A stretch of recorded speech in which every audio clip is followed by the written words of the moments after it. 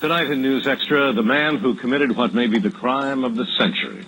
His name is John Wayne Gacy, convicted of killing 33 innocent people and destroying hundreds of lives. He's never talked to anyone about the case until tonight. His murder spree was first discovered on a cold December day when the first of his victims were found in the crawl space beneath his home.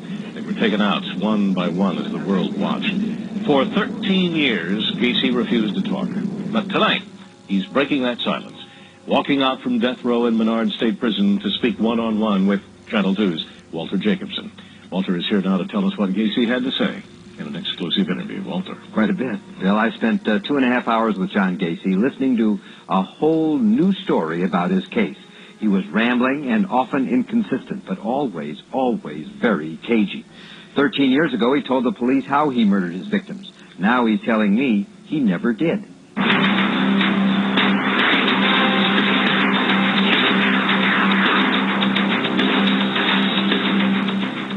People don't want to know the truth and the honesty of it. If they want to be convinced or brainwashed into what they believe, then fine, then go ahead and kill me.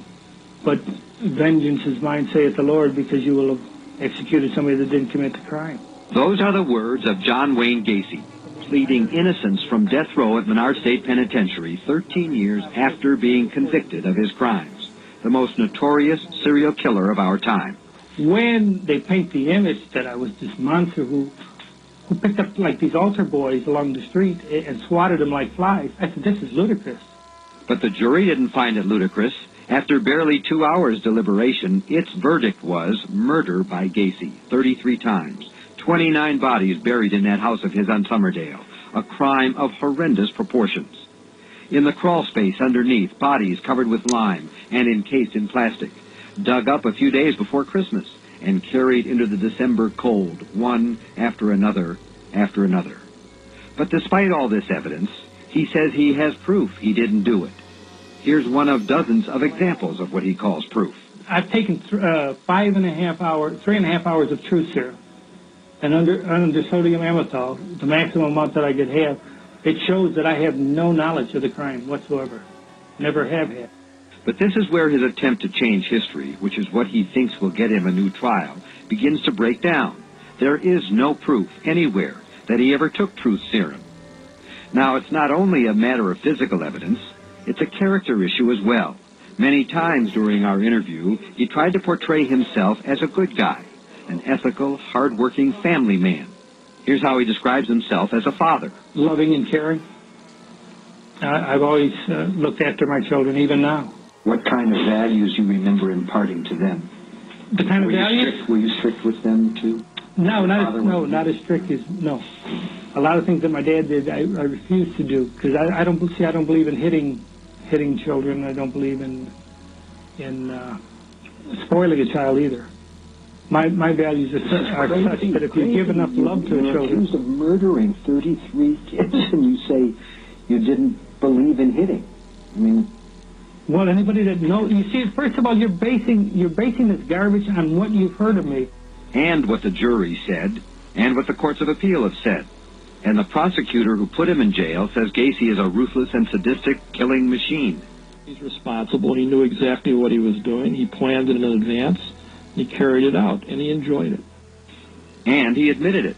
In fact, boasted of it to the police. But now, 14 years later, he's denying it and talking to me about it. What does Prosecutor Kunkel think of that? He's a desperate man. He's going to die in 2 or 3 years. He's going to be executed when the law is finally carried out.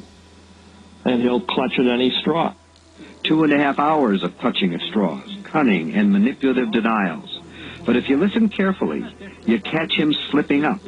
About John Bukovic, for instance, his second victim. What happened to what happened in the Bukovic case? Where was he picked up, and how did he get to the house, and what happened with him? I don't want to go into the other the 5 that I know about. Just take it that I didn't. Bukovic is not one that I killed, so I don't know nothing about him. The little bit that I know about him is that he was an employee of mine. See, when you look about this recall business. And I'm not a prosecutor, John, but you just... I know you're not. Wait a minute. ...is not one that you killed, which suggests that maybe, in fact, there were others that you did kill. No. Okay, I'm sorry if I led you to believe. No, strike it then. That is wrong. But it's too late to strike it. There are others he killed, children he lured into his home anyway who didn't get out alive. When he was arrested, he told the police what he did and how he did it, with a rope that he used as a tourniquet. Now he says he didn't do it, and shows me his rope trick to explain how the police misunderstood. That and more of what he's twisting into his pleas of innocence tomorrow. Linda, Bill? Fascinating, Walter.